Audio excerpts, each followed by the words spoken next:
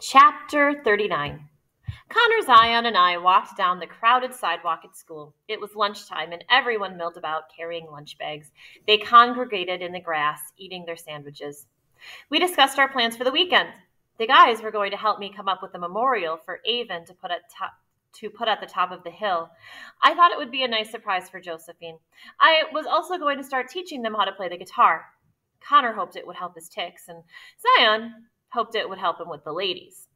We already have 5 shops rented out from the festival, I told them. Really great artists, too. That's awesome, Zion said. And I've been thinking about how dead Stagecoach Pass is over the summer, I said. It's just too hot for people to come and walk around.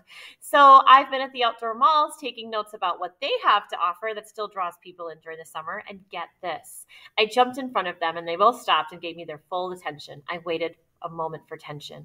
Finally, I said, splash pad with serious dramatic flair.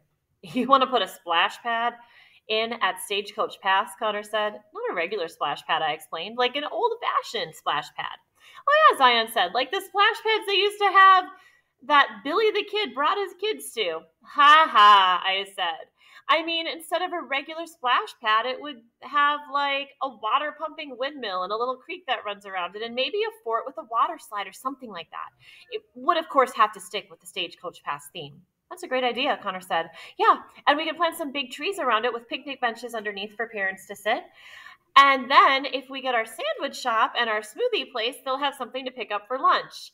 I also thought we need a store that sells old-fashioned toys, like really cool ones. It would be quite the summer outing for families. You know, Avon, said Zion, I think one day you might be running that place. Are you kidding me?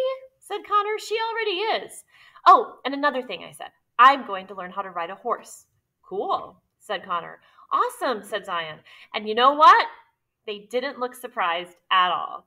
Jessica walked by us. Hey, Avon, she called, and a couple of girls walking with her waved at me. Hey, I said, see you guys at practice later. I saw that we were walking by the cafeteria. I stopped. The guys stopped and both gave me questioning looks. I looked at Connor, I looked at Zion, and I walked to the doors. You guys want to eat lunch together? I said. The corner of Connor's mouth tipped up a little and he barked. He walked to the doors and opened one for me. Ladies first, he said, almost as if he were asking me if I had thought this through, if I was certain. I smiled at Connor, stepped forward into the doorway, and entered the cafeteria I had never seen before. After all, there was a lot I needed to do with my life. I had places to see, things to try, new friends to meet, and light to shine.